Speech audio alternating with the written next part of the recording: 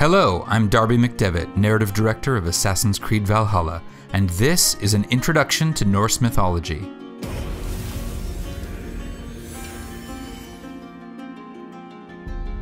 Assassin's Creed Valhalla takes place in an era that marks the gradual transition from the pagan religions of old Europe to modern Christianity.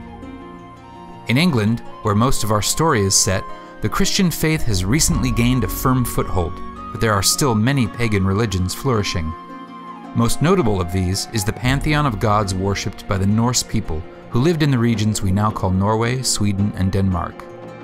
This eclectic collection of gods includes such figures as Odin, the All-Father and King of all gods, Freya, goddess of love and battle, and Loki, the obstinate trickster. For all the Norse characters in our story, including our protagonist Eivor, these gods and the stories about them constitute a living religion. They offer comfort and wisdom to the men and women who take them seriously. But these were not gods who offered revelation or promised salvation. Similar to the Greco-Roman gods, the Norse gods were not paragons of virtue, nor were they beings to which anyone should aspire, for they were as changeable as the seasons and as unpredictable as the weather. In the Norse conception of reality, the world was broken up into 9 realms, with Asgard being the home of the most important gods. Accessed by a bridge of light known as the Bifrost, Asgard was the site of Odin's Hall of Slain Champions, called Valhall, or Valhalla. This was the final resting place of all warriors who died bravely in battle, weapon in hand, and whose reward it was to remain at Odin's side, drinking and warring until the coming of Ragnarok, the battle at the end of time. As one might expect from a people who valued courage and honor, the Norse approached their gods somewhat bluntly.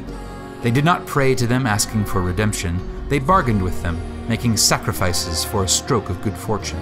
Where virtue and sin and redemption are hallmarks of the Christian faith, for the Norse sensibility, ideas like honor and reputation held much greater sway. But this does not mean that the Norse religion lacked notions of goodness or ethics. Through sources like the Poetic Edda, we can find, amid tales of debauchery, deceit, and cruelty, passages of great beauty and common sense. In a poem called the Havamal, ostensibly written by Odin himself, we find this verse: "The unwise man lies awake all night, pondering everything over and over, and when morning comes, his mind is weary, and his burdens have not yet lifted." Wise words from the All-Father, so do as he says and stop your worrying. Get a good night's sleep and rise refreshed, for the gates to Valhalla will soon be open.